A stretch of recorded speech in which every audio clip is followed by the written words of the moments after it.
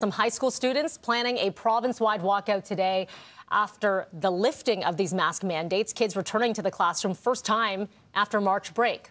Our Tammie Sutherland joining us live now in Scarborough, speaking to organizers of this protest and what they're saying for us. Tammie, good morning.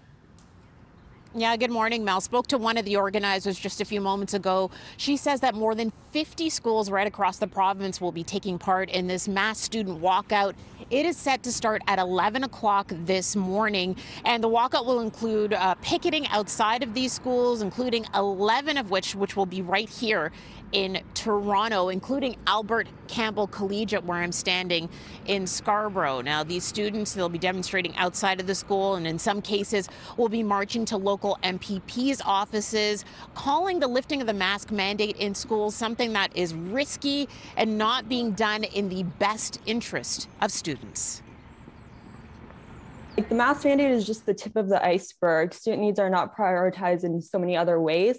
Like, students and staff don't have access to PCR testing. That's suppressing our ability to report COVID cases in schools, to report outbreaks, which is both on an individual level of being aware that there's an outbreak happening in your school, but also on a provincial level, being able to accurately see what's the state of COVID in schools. That's a major issue.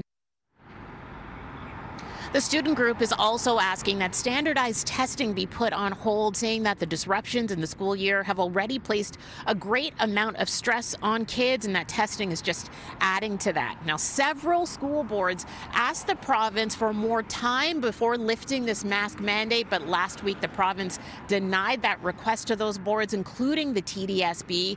But one place where you will still have to mask up is at schools within the Hamilton-Wentworth District School Board. That board saying that they will continue to enforce mandatory masking in defiance of the provincial order.